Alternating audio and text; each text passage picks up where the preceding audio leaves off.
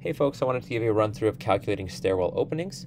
So you can see in this example we have our total rise, 117 inches.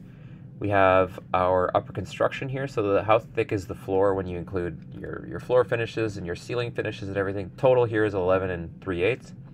We have some finishes that will be applied to our rough opening, so we'll have to include that to get from our finished stairwell opening to our rough stairwell opening, so we leave enough allowance for the materials.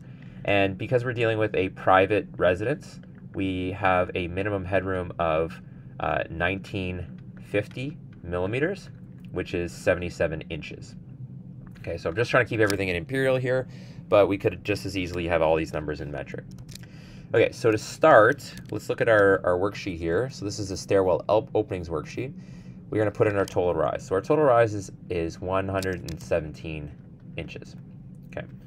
So what we're going to do on this sheet is go through, but what we really need to know is our unit rise and our unit run, because this is the formula that's really important. We're going to do a similar triangles. Basically, we're going to say, well, if we take, let's go over here for a sec. If we take this big triangle here and we compare it to this little triangle here, our unit triangle, they should be similar.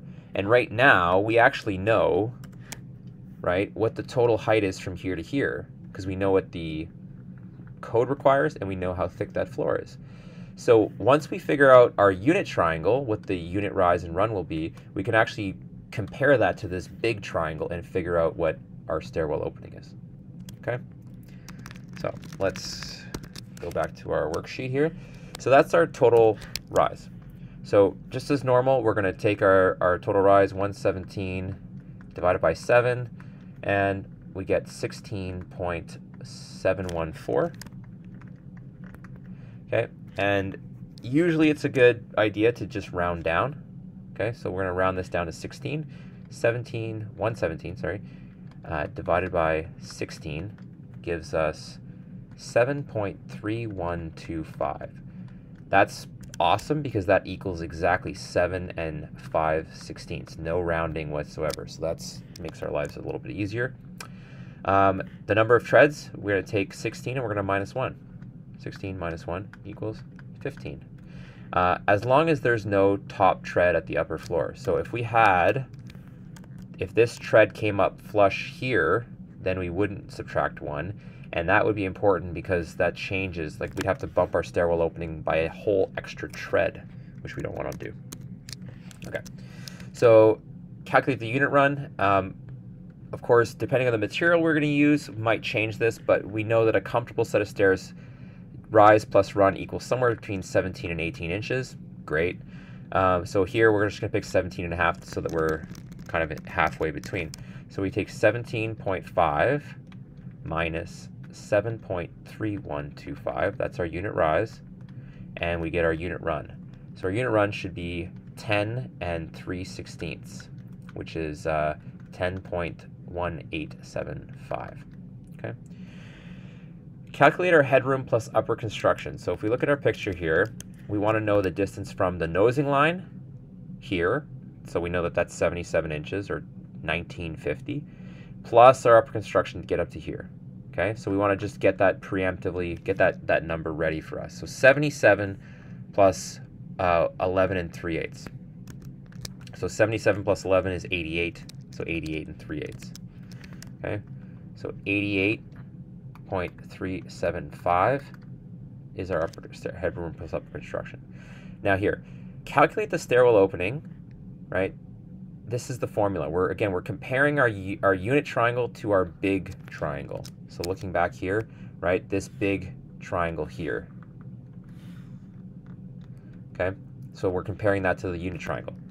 So the formula is unit run over unit rise is equal to stairwell opening over headroom plus upper construction. So again, headroom plus upper construction is from the nosing line to the very top here.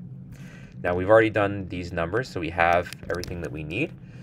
So let's look here. Our unit run is 10.1875 over 7.3125. Those are all in inches. We're looking for the stairwell opening. That's the thing we don't know yet. And our headroom plus upper construction is 88 3/8. Oops, let me put in decimals here, 0.375. So as we normally do, we're going to take the 88, multiply it, and then we're going to divide this down. Okay, so I'm actually going to pull out the calculator now and do this kind of live. So 88.375 times 10.1875 equals, divided by 7.3125. So if we're solving for stairwell opening, so stairwell opening is equal to 123.121. Okay, now the reason why this is important is because this is, if we're looking at just the sheet here, this is the finished stairwell opening. So let me just preface this by saying that this is the finished stairwell opening. This is the correct height once we add our finishes. So if we accidentally make this our rough stairwell opening and then we add all of these layers on, our stairwell opening will now be less than 123 1/8, and we'll have an issue here. We won't have exactly 6'5" to the stairwell opening. So what we do, and if you look at your modules or the hardcover textbook, we'll see the finished stairwell opening, and they just do something very simple. They just go plus 3 inches. So we could just as easily call this 126 1/8 and call it done. Hell, call it 126 1/4, and it's just as good. But since we know exactly what our finishes are here, we could be more specific. So our finished stairwell opening, I'm running out of colors here. So our rough stairwell opening, sorry, is equal to 123.121 plus a 1/2 inch. So this drywall bumps this out by a 1/2 inch. And then we have our nosing, that sticks out by an extra inch. And we have our riser board, which sticks out by an extra inch. So if we add that riser board, it bumps us out by another inch.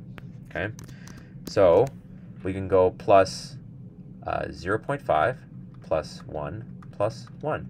So instead of adding 3 inches, we can be more specific and add 2.5 inches. So what's that? 125 and 5/8.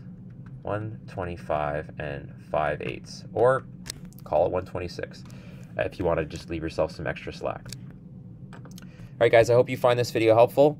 Remember to keep practicing this. You're only going to get better when you put in the reps, okay? Please let me know if you have any questions. Keep on trucking.